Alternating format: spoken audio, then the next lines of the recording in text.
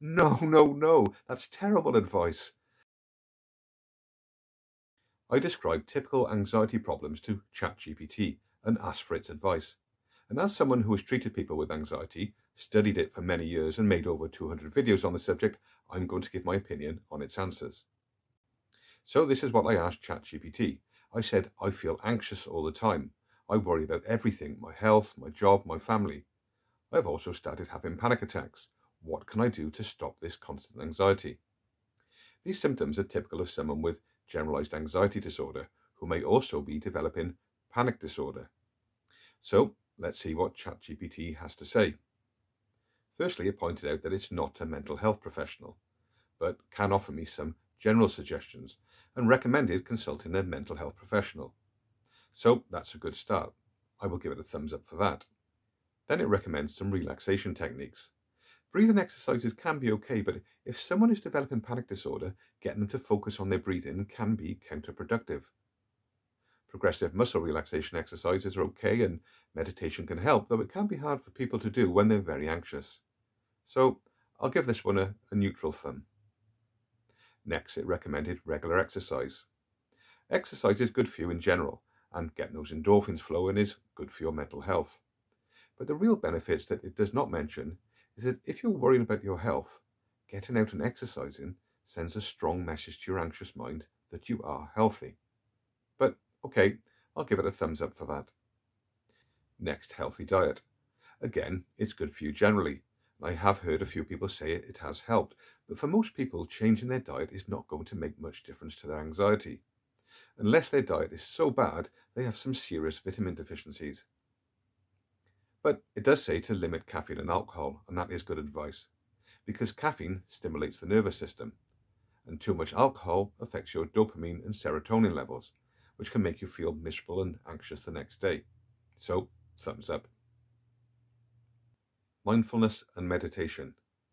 With anxiety, your mind is often worrying about future scenarios. Mindfulness teaches you to bring your mind back to the present. Meditation can help calm your mind, but it does take a lot of practice. If you'd like to learn how to do mindfulness meditation, there's a link above. But it's a thumbs up for meditation. Now, what is this? Keep a journal to track situations or events that trigger your anxiety. Identifying patterns can help you find ways to manage or avoid those triggers. No, no, no, that's terrible advice. I indicated to ChatGPT that I was developing panic disorder. This is the worst advice you can give someone with panic disorder. Panic disorder is fueled by avoidance and over-planning. There is so much wrong with this advice, I can't cover it all in a short video. But if you want to understand why you should never encourage avoidance, have a look at my series on panic attacks that I have linked above. So, a big thumbs down for this one. Set realistic goals to prevent becoming overwhelmed. If you're worrying about big tasks or challenges, for example in work, then yes, this might help. But often people who suffer generalized anxiety worry about things that may never happen. And it's not going to help the health anxiety or worries about family that I mentioned. So I will give that a neutral. So connecting with others and sharing your feelings is good, but you have to be careful here. I hinted that I had generalized anxiety disorder and maybe a bit of health anxiety. These disorders are fueled by reassurance seeking. So if you're connecting with others just to get reassurance about your health or your latest worry, it actually gives your worry thoughts validity, and your brain sends the thoughts more often, causing more anxiety. Check out my Generalized Anxiety Disorder playlist if you want to understand this in more detail. So this is a neutral thumb also.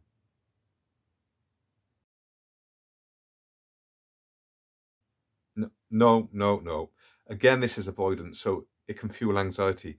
The only time I would say this is good advice is if you were over-consuming a certain news topic because you were anxious about it. Let's say you're worried about nuclear war, so you're obsessively watching news related to the Ukraine war, just in case it escalates into World War III. This would be what we call a safe behaviour. Safety behaviours are things we do to protect ourselves from a highly unlikely or illogical perceived threat. But that's not the context ChatGPT gave, so it's a definite thumbs down. And finally, medication. It says in some cases it might be needed. And it's absolutely right that you should discuss the benefits and the side effects, and it did recommend seeing a therapist first, which I agree with. So I will give this a thumbs up. So despite quite a few thumbs up, overall I would rate the advice as average, because some of the advice was plain bad, and it missed some important things like challenging negative thoughts and reducing safety behaviours. Though to be fair, it did recommend therapy, which is where you learn about that sort of thing. So if you're struggling with anxiety, don't ask Chat GPT, go ask a therapist for help.